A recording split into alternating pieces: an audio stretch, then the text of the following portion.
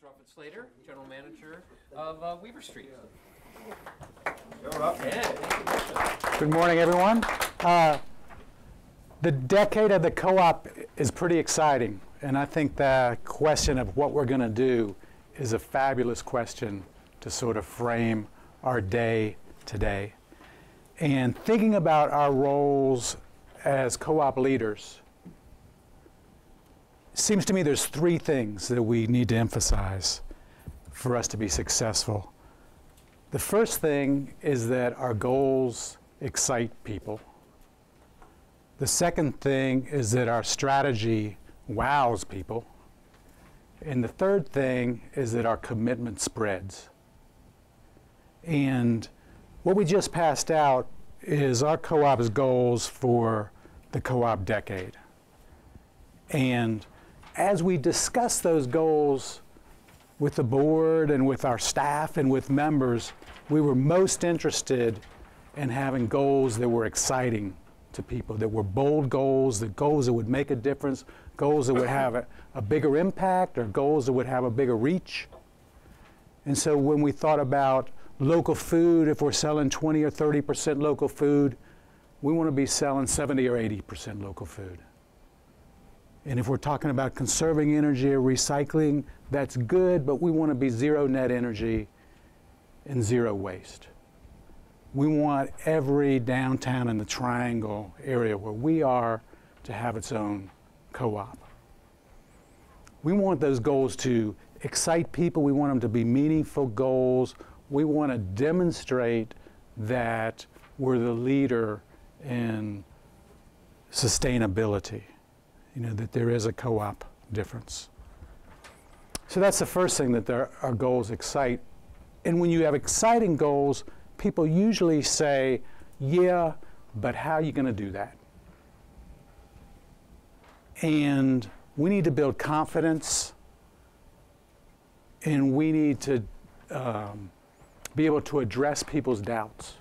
Because one thing about co-op, although co-op attracts a lot of great people, it also attracts a lot of doubters. I'm sure that you've experienced that you've had a great idea, but someone said, I don't know, I don't think we should try that. So how are we going to overcome that doubt? How are we going to instill confidence? We need to have a strategy such that when we explain to people how we're going to do it, they say, wow, I hadn't thought about that, or wow, that makes sense, or wow, that's a great thing for the co-op to be doing. So when we're telling stories about local food, for example, so how are you going to sell 70 or 80% local food? Now in North Carolina, we're very fortunate to have locally grown flour, for example. But within the next 8 years, we're going to have locally grown, locally ground flour. So that's a big deal. It is.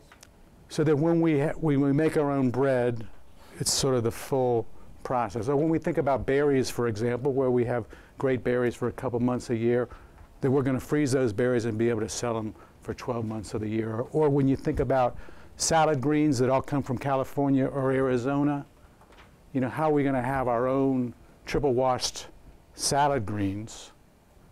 We're going to do it. The machine exists at Virginia Tech. We have a facility. We're just going to start doing that, and that's how we're going to do it. So we need to have those kind of sort of concrete examples for people to know what we're talking about. I talk to people about a zero energy store, and they say, well, that sounds good, but how are you going to do it? Well, there exists in Austria today at least one zero energy grocery store. So we know that it can be done. Gives me confidence that it could be done. And we think about the companies that we have in our area that are world leaders, like Bayer or Cree Lighting, for example. I think the technology exists, the knowledge exists among us now to do it. So our goals excite, our strategy wows, and the third thing is that our participation spreads. And I think that starts with commitment. And I'm just going to read a little thing which I think is the magic of commitment. The moment one commits, then providence moves too. All sorts of things occur that would not otherwise have occurred. A whole stream of decisions issues from the decision, raising in one's favor all manner of unforeseen incidents and meetings and material existence which no one could have dreamed would have come their way. This happens. I've seen it so many times, is that we all are faced with moments of doubt as leaders. Are we going to take this step? We think we have an exciting goal. We believe in our strategy, but are we really going to be the one that's going to go out on the line and say, we're going to do that? We're going to go public with this and we're going to do it. We're going to be zero energy and zero waste in 8 years. That's a scary moment, but when you commit to it, things come into place. You're talking to people and they give you information that you would have never had that decision because you wouldn't have made that commitment, or someone's excited about what you're doing.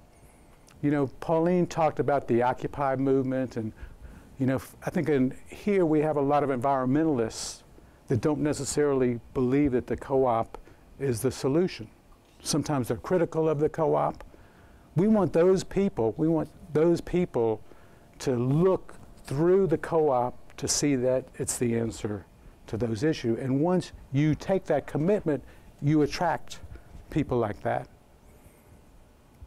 So those, I think, are the three key things. Our goals: excite is the first one. Our strategy wows. Wows meaning it gives us confidence, it gives the people we're talking to confidence, and it overcomes doubt. And the third one is that our participation spreads, because as leaders, we've taken that step, we've taken that bold step, and the magic that comes along with that works in our favor. This afternoon, we're going to talk more about that last one, you know, that participation one, because in Pauline's slide, she had that participation as one of the co-op's biggest advantage. And I think that's directly related to our impact and to our reach, is harnessing that participation. Okay, thank you.